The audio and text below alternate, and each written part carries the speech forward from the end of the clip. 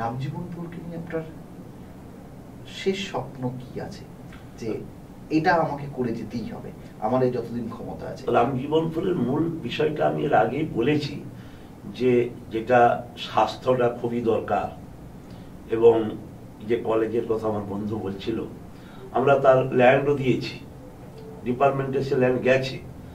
তো আমরা শিক্ষামন্ত্রীর কাছেও গেছিলাম, তিনি বলেছেন বিষয়টা আমি দেখছি কি করা যায়। আর স্বাস্থ্যের বিষয়টা আমাদের সবচেয়ে বেশি ভাবাচ্ছে, এটার জন্য আমরা ছুটা দৌড়া করতে আরম্ভ করেছি।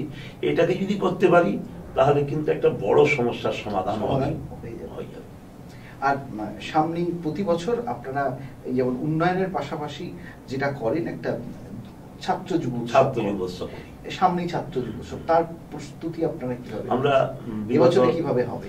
বিগত 1 মাস আগে বিওসিতে পাস করিয়ে নিয়েছি যে আমরা আমাদের পৌরসভা থেকে এত টাকা আমরা খরচ করব, আর সরকার একটা টাকা দেয়, সেটা কেবলমাত্র পৌর ছাত্র যুব উৎসবের জন্য, সেটা সামান্য টাকা।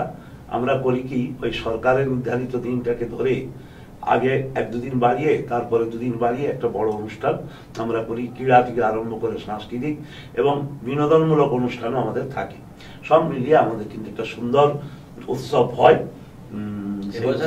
নতুন সংযোজন, আমরা একটা বিদ্যাসাগরের পাথরের মূর্তি আমরা বসাচ্ছি, একটি নতুন পার্ক তৈরি হচ্ছে, পার্কের নামকরণও করেছি বিদ্যাসাগর শিশু উদ্যান, সেখানেতেই আমাদের এই মূর্তি বসবে। যেটা বলছিলাম বাইপাস রাস্তা, সেই বাইপাস রাস্তার ধারেই। আচ্ছা, আরেকটা জিনিস বলছি, যে অন্যান্য পৌরসভার এই মানে উন্নয়ন তো রয়েছে, উন্নয়নের পাশাপাশি অনুষ্ঠানও রয়েছে বিভিন্ন জায়গাতে, বিভিন্ন পৌরসভার আপনার আশেপাশে যা যা পৌরসভা রয়েছে সবাই বড় করে অনুষ্ঠান করছে, বড় বড় উন্নয়ন হচ্ছে আপনার মতনই। আপনারা কি এই বছরের অনুষ্ঠানটাও সেরকম বড় করে কিছু করার চিন্তা ভাবনা নিয়ে? একটু বাড়াচ্ছি, আমাদের 4 দিন প্রোগ্রাম হতো, এবার সেটা 5 দিন হবে, একটু করে বাড়াচ্ছি। মানে প্রতি দৈনন্দিনের খরচটা একটা আছে, তা আমাদের যেমন পুরসভার আয় তার উপরে সঙ্গতি রেখে একটু বাড়াচ্ছি। আপনাকে একদম শেষ প্রশ্ন, রামজীবনপুর পৌরসভার বাসীদের কাছে আপনার কোনো আবেদন রয়েছে? সেই আবেদনটা কি, বা আপনার কোনো মনের মধ্যে সুপ্ত ইচ্ছা সেটা কি, একটু যদি আমার ক্যামেরার মধ্যে যদি বলেন। আমার যেটা ইচ্ছা, যে রামজীবনপুরে একটা শিক্ষার জন্য একটা কলেজ হোক, এটা আমি চাচ্ছি।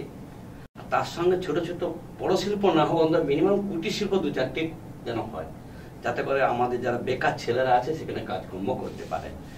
2, 3 নম্বর আরেকটি শেষ ইচ্ছা আছে, যে প্রত্যেকটি ফ্যামিলি, এখন যদিও ততখানি নেই, যেমন ভাত কাপড়ের অভাবটা মিটে গেছে, তবু যেন একটু সচ্ছলভাবে তারা জীবন জীবিকাটা নির্বাহ করতে পারে, তার জন্য একটা কাজের ব্যবস্থা যেন করে দিতে পারে, এইটুকু আমার শেষ ইচ্ছা আছে। আর একবারে শেষ প্রশ্ন আপনার কাছে, রামজীবনপুর বাসীর জন্য আপনার কিছু বার্তা? আমার বার্তা হচ্ছে যে দুটো শিল্প, আমার দুটো শিল্প যেটা রামজীবনপুর আজকে হয়েছে, তার মাত্র 2টি কারণ, 2টি শিল্পের, একটি হচ্ছে তাঁত শিল্প, একটি হচ্ছে কাঁসা শিল্প। এই দুটো শিল্প এখন রুগ্ন অবস্থায় আছে। আমি চাচ্ছি যেন প্রকারে না, চেয়ারম্যান সাহেব আছে বা মন্ত্রীদের কাছে আমি অনুরোধ করবো, এই শিল্প দুটোকে যদি বাঁচানো যায় তাহলে কিন্তু রামজীবনপুরের ভবিষ্যৎ আবার পুরন যেটা আমাদের ঐতিহ্য আছে সেই ঐতিহ্যটা আমাদের বজায় থাকবে, এবং রামজীবনপুরকে একটা সুন্দর জায়গায় পৌঁছতে পারবো আমরা, এইটুকু আশা রাখছি। আপনার কাছে যেটা বললাম, রামজীবনপুর বাসীর কাছে আপনার কোনো বার্তা? আমার বার্তা বলতে, কাজ আমরা করছি, অধিবাসীদেরকে লক্ষ্য রাখতে হবে। এই যে ডেঙ্গু, জমা জল, আমরা পুরসভা যুদ্ধকালীন তৎপরতায় সেগুলোকে পরিষ্কার করছি, এবং তার ওষুধ তেল সেগুলো স্প্রে করছি। প্রতিদিন 24 থেকে 25 জন ছেলে এই কাজ করে চলেছে। তো সেক্ষেত্রে আমার রামজীবনপুরে কোনো ডেঙ্গু দেখা দেয়নি। মানুষও সচেতন আছে, আরো বেশি করে সচেতন থাকার কথা বলবো। ট্যাপের জল, পানীয় জল, সেই জলটা যাতে অযথা নষ্ট না হয় সেটা বলবো। এবং রামজীবনপুরের যে উন্নয়ন, সেই উন্নয়নে মানুষ আমাদের পাশে থাকুক, তাদের ভালোবাসা আমরা পাই, আমরা আরো উন্নয়ন করব, এবং আমাদের মধ্য দিয়ে যেন রামজীবনপুর সত্যিকারের একটা সুন্দর পুরসভার রূপ ধারণ করে, তার সহযোগিতাও প্রার্থনা করব। আপনাদের দুজনকে অনেক অনেক ধন্যবাদ আমাদের স্টুডিওতে আসার জন্য। আর আপনাদেরকে প্রত্যেককে আরো একবার ধন্যবাদ জানাই আমাদের এই অনুষ্ঠানে আমাদের স্টুডিওতে আসার জন্য। এবং এই অনুষ্ঠানটা রামজীবনপুর তথা আমাদের আজ বাংলা যেখানে যেখানে যায় সেখানে দেখছেন মানুষ, এবং উন্নয়নের ধারাটা কিভাবে চলছেন এবং দুটো মানুষ নিঃস্বার্থভাবে কিভাবে কাজ করছেন সেই গল্প আমরা শুনলাম আমাদের এই মুখোমুখি অনুষ্ঠানে। আপনাদেরকে আরো একবার ধন্যবাদ জানাচ্ছি। আমরা শেষ করছি আমাদের এই বিশেষ অনুষ্ঠান মুখোমুখি।